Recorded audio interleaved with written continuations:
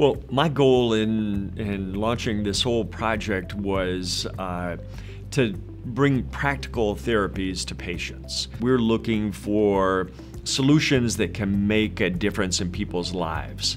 Tangible solutions, therapeutic modalities that can hopefully cure very difficult diseases. The cell-based immunotherapy involves essentially genetically modifying our immune cells to attack diseases that are within our body.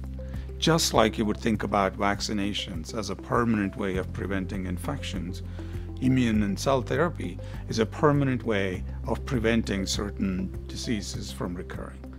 Now that promise has never been there before. The Brown Center for Immunotherapy is going to make it possible to cure some cancers that up to this point we thought were incurable. And I know that sounds like a really bold statement, but the advances that have been made in this field, both in understanding the genetics of cancer so that we have the blueprints of these common tumors, but also the advances that have been made in cellular immunotherapy, make it possible to think about ways of treating cancer that we never have before. And the early results with this have been incredibly exciting. The center here will make that possible in Indiana.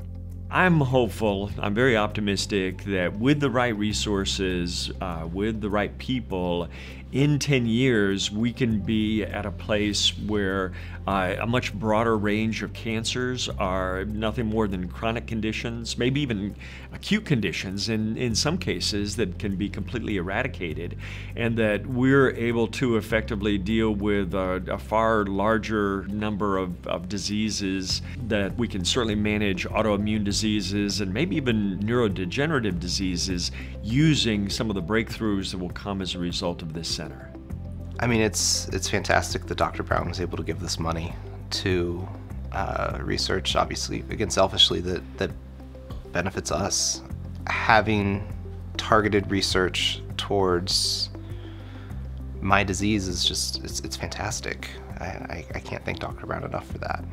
The fact that Dr. Brown understands that, is willing to donate $30 million to Indiana to do immunotherapy so that my husband may have a cure in 5 years, speechless.